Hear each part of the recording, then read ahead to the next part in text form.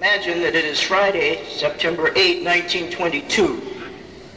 You're at the Cedar Point, Ohio, USA, attending the historic 9-day convention of the International Bible Students. The air is charged with excitement. The principal speaker is addressing the audience on the subject, the kingdom. After offering clear scriptural evidence to show that God's kingdom is a reality, having been established in the heavens in 1914, the speaker asked the audience, "Do you believe that the King of glory has begun his reign?" Then comes the rousing call to action. Therefore, advertise, advertise, advertise the King and his kingdom. Now just think, if you had really been there, how would you have responded to that clarion call to have a share in kingdom proclamation? Of course, this question is hypothetical, yet it deserves careful thought and self-examination. You might ask, would that talk and call to action have fired me with zeal?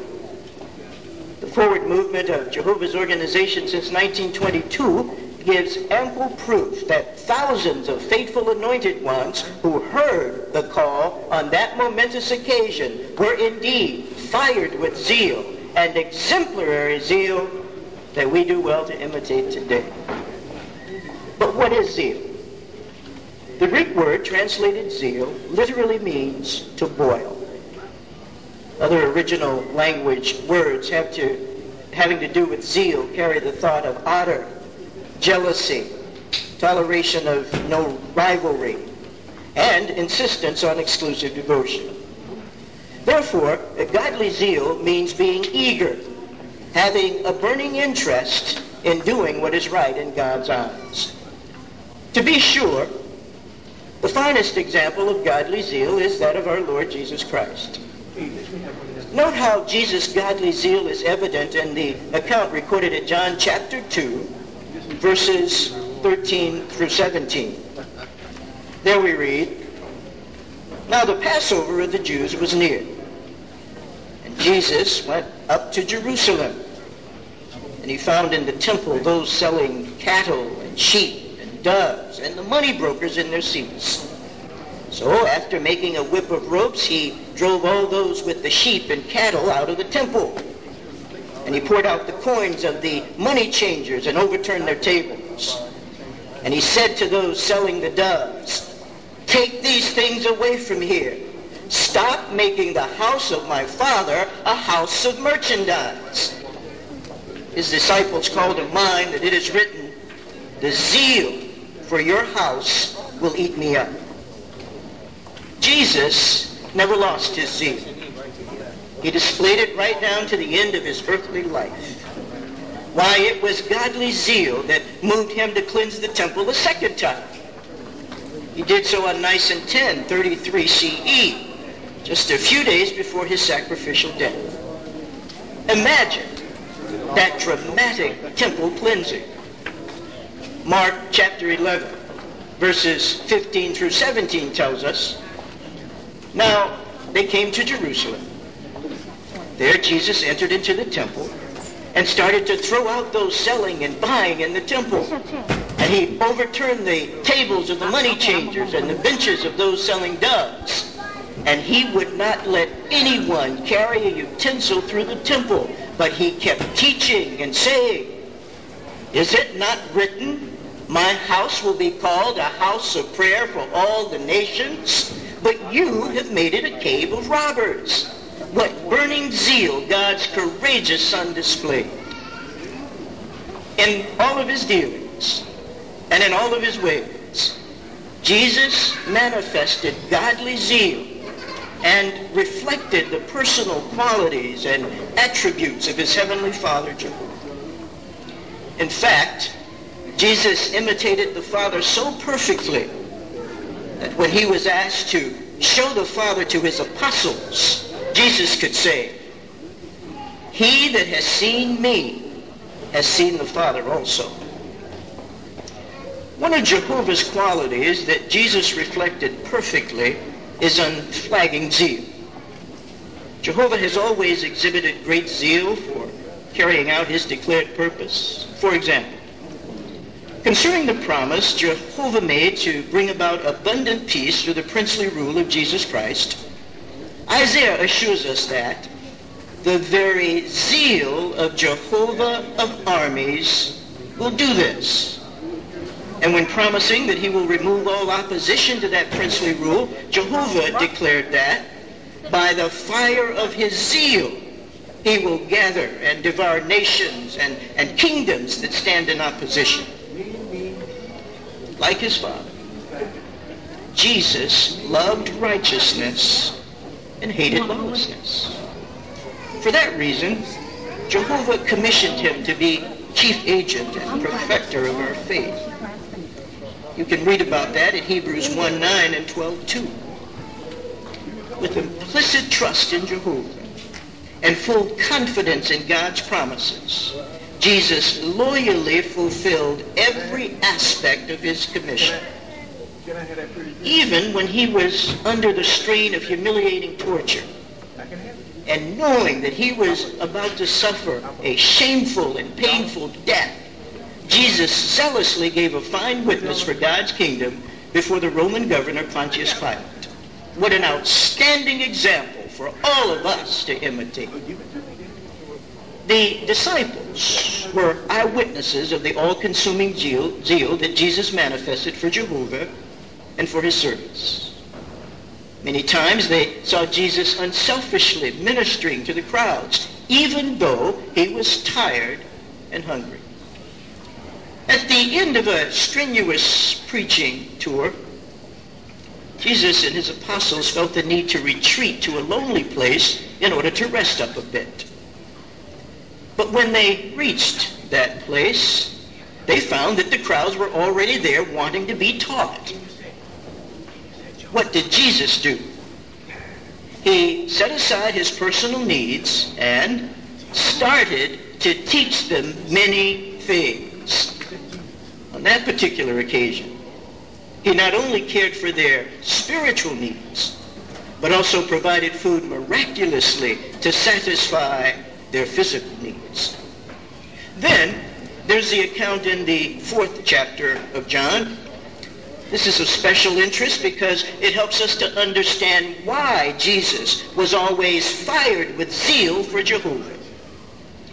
Let us turn to John chapter 4 and read a portion of the account. Jesus and his disciples were on a journey from Judea to Galilee. They stopped outside a Samaritan city named Sychar for a little rest and refreshment. Beginning with verse 6 of chapter 4, we read, "Now Jesus, tired out from the journey, was sitting at the fountain just as he was. The hour was about the 6th. A woman of Samaria came to draw water. Jesus said to her, 'Give me a drink.' Jesus seized the opportunity to initiate a conversation that eventually led to many Samaritans recognizing him as the Messiah. The disciples knew that Jesus was tired and hungry. So they left him at the well to rest while they went into the city to buy some food.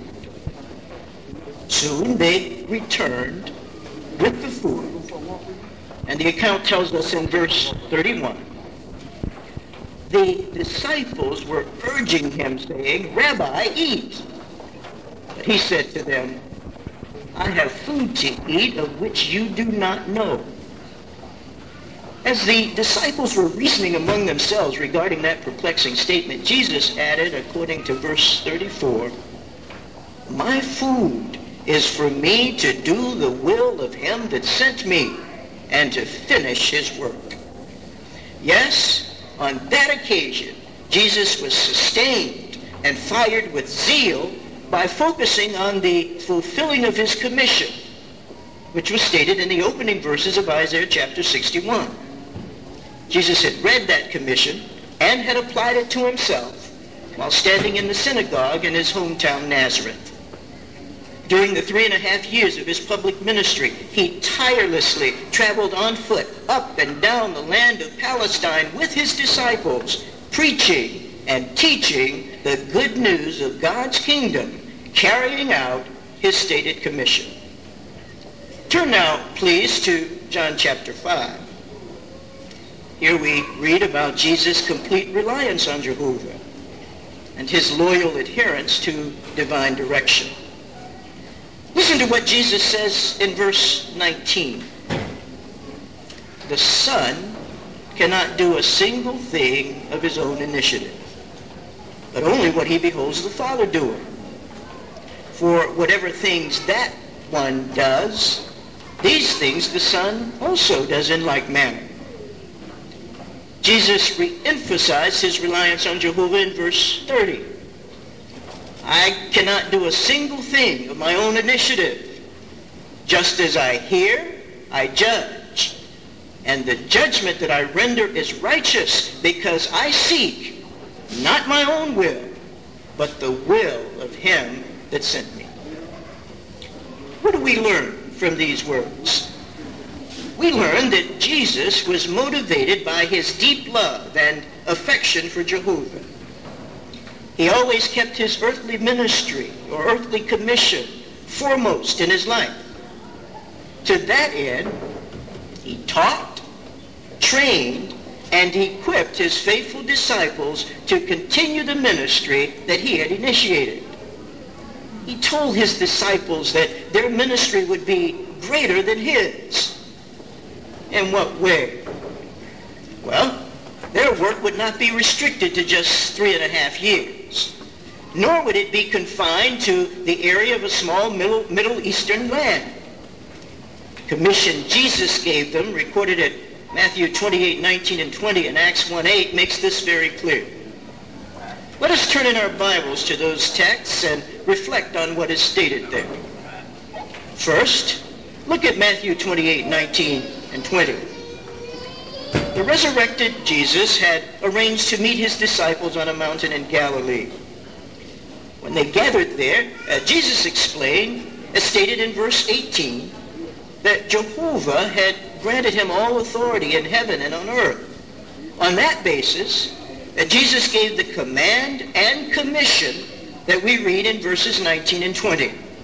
He said, "Go therefore, and make disciples of people of all the nations, baptizing them in the name of the Father and of the Son and of the Holy Spirit, teaching them to observe all the things I have commanded you." And then, as an expression of reassurance and encouragement, he added, "And look, I'm with you all the days until the conclusion of the system of things." Now, let's consider Acts chapter 1 and verse number 8. Here we find Jesus' words to his disciples just before his ascension to heaven. He told them, "You will be witnesses of me both in Jerusalem and in all Judea and Samaria and to the most distant part of the earth." The disciples could easily relate that assignment to Jesus' prophecy recorded in Matthew 24:14, namely, "This good news of the kingdom will be preached in all the inhabited earth for a witness to all the nations." How did the apostles and other disciples respond? Did they recognize the commission as legitimate? Were they fired with zeal to follow through? The inspired record of their activity during the remainder of that century testifies to their immediate and zealous response and to Jehovah's rich blessing upon them. What they accomplished, as recorded in the book of Acts of Apostles, proved beyond question that they were fired with zeal. Please turn again to that book in your Bibles. Chapter 2 shows that on the day of Pentecost, Holy Spirit was poured out on the small group of faithful disciples assembled together in Jerusalem, just as Jesus had promised. Soon, crowds of curious Jews and proselytes came to investigate. Some began to ridicule. But Peter convincingly demonstrated from the scriptures that Jesus, whom they had impaled, was indeed the Christ, and that God had resurrected him. When sincere ones among the crowds heard this, they felt stabbed to the heart. Verse 37 reports that they turned to Peter and the rest of the apostles and begged, "Men, brothers, what shall we do?" Peter gave the needed counsel, and then, as verse 41 shows, those who embraced his word heartily were baptized. And on that day, about 3,000 souls were added. The subsequent account relates that all of these were fired with zeal, and Jehovah continued to join to them daily those being saved. In chapters 3 through 6, the book of Acts further testifies to the unflagging zeal of those early disciples of Jesus Christ. Undaunted, they continued in their ministry, even when brutal persecution came upon them. Their steadfast attitude is evident in their prayer, recorded in verses 24 through 30 of chapter 4. They addressed Jehovah as sovereign Lord and expressed confidence that he was in full control in spite of the wicked deeds of the enemies. The disciples concluded their prayer with a heartfelt petition recorded in verse 29. And now, Jehovah, give attention to their threats, and grant your slaves to keep speaking your word with all boldness. What exemplary zeal they manifested, and that prayer was answered, for God empowered them to preach his word boldly. The rest of the book of Acts, we read about the zealous ministry and missionary service of many others, both men and women, young and old. It is obvious that they were fired with zeal, and Jehovah richly blessed their ministry. In the 7th decade of the 1st century, the Apostle Paul reported in his canonical letter to the congregation in Colossae that the good news was already bearing fruit and increasing in all the world. He encouraged the Colossians to remain steadfast and not be shifted away from the good news, which was preached in all creation that is under heaven. Did the scriptures give any indication of what the future would hold with regard to zealous kingdom proclamation? Yes, they did. In his illustration of the wheat and weeds, Jesus foretold a period of spiritual drowsiness during which a great apostasy would flourish. The devil sowed counterfeit Christians among the wheat-like sons of the kingdom. Jesus foretold that this development would be permitted, but only until harvest time at the conclusion of the system of things. Still, there must have been sincere and zealous followers of Jesus Christ on the earthly scene through the centuries. Although at times they may have been few in number, we can be confident that true to his promise, Jesus was with them all the days. But what about our day? The last days, marked by what the Apostle Paul referred to as critical times, hard to deal with. Jesus' presence has begun, and so has the conclusion of the system of things.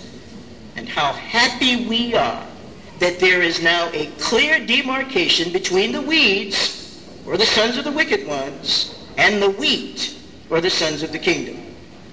Fulfilled Bible prophecies and reliable chronology unmistakably pinpoint the autumn of 1914 as the end of the appointed times of the nations.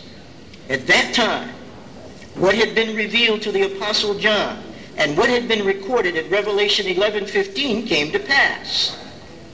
Loud voices occurred in heaven saying, "The kingdom of the world did become the kingdom of our Lord and of his Christ."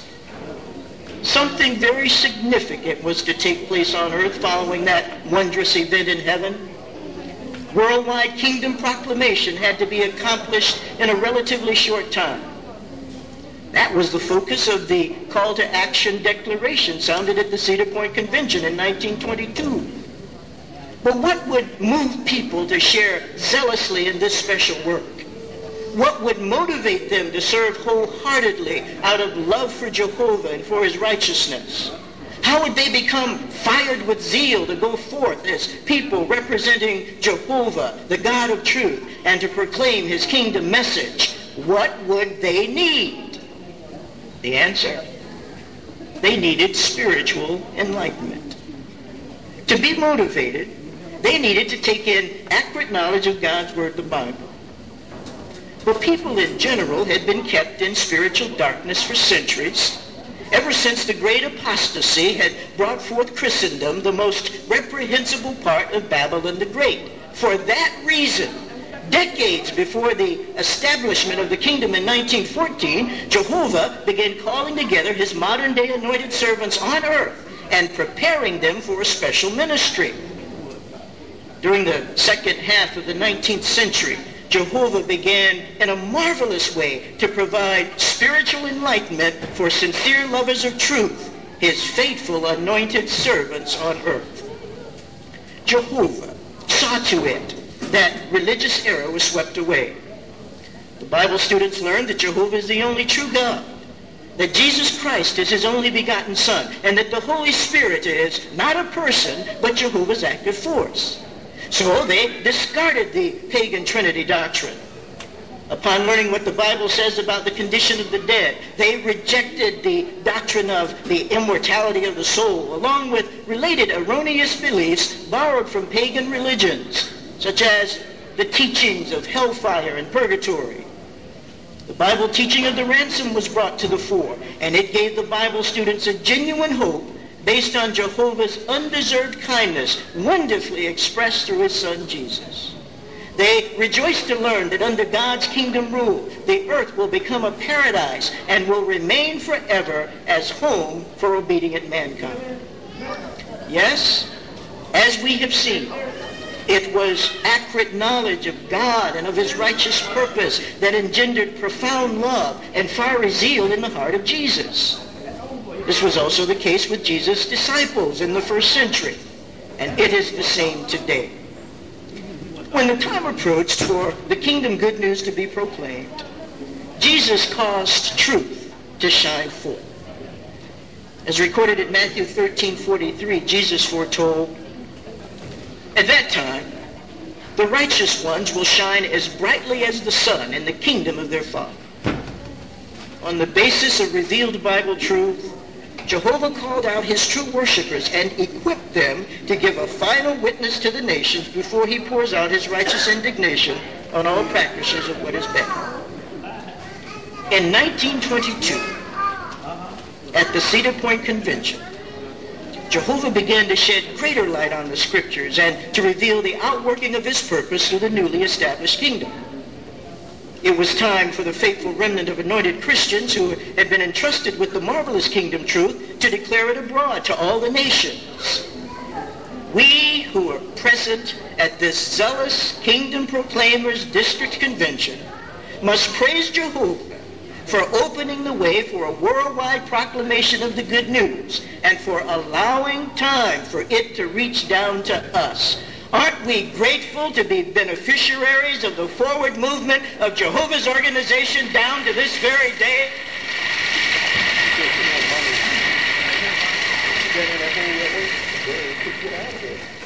Certainly, it is by Jehovah's undeserved kindness and by the fiery zeal of a spiritual generation of kingdom proclaimers that we have the privilege of being counted among the 6 million kingdom proclaimers today. That being so, it is fitting that each one of us make a self-examination. Through your study of God's Word, do you recognize that Jehovah is the rightful sovereign of the universe and that the time will soon come for his sovereignty to be vindicated and for his name to be sanctified and exalted for all eternity? Are you diligently cultivating a close relationship with Jehovah and carefully directing your steps so as to be pleasing to him? Are you a lover of righteousness and a hater of what is bad? Does your love for neighbor move you to speak forth the good news of kingdom truth so that deserving ones may benefit? Yes, as the speaker asked so many years ago at that Cedar Point convention, we need to ask, do you believe that the King of Glory has begun his reign?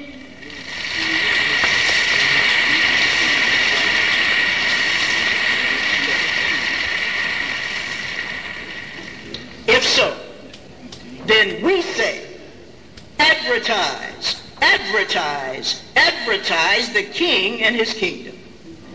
Be determined to make known to everyone your affirmative response.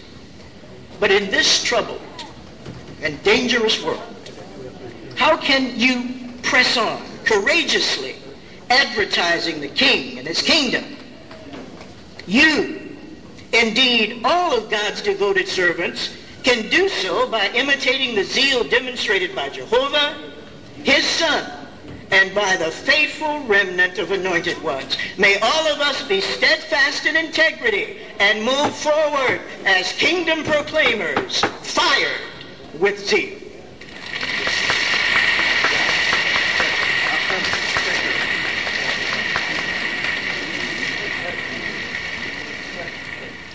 Thank you very much, Brother Jones, for helping us to appreciate examples of godly zeal which we do well to imitate.